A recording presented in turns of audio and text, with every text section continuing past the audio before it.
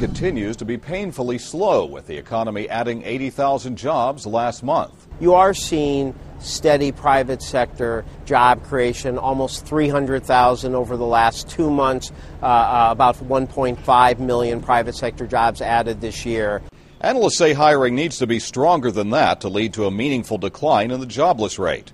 On that front, the unemployment rate did slip to 9%, the first drop since July. There seems to be a bit more confidence in terms of spending, in terms of what businesses are pushing out. Part of the drain in the job market continues to be the loss of government jobs. Areas where jobs were added include manufacturing, retailing, business services, education and healthcare, as well as hospitality and leisure. As the holiday shopping season ramps up, the National Retail Federation says it expects to see a nearly 3% rise in holiday hiring this year. Longer term, the outlook for the job market remains lackluster, with the Federal Reserve earlier this week downgrading its own expectations. Mark Hamrick, Associated Press, Washington.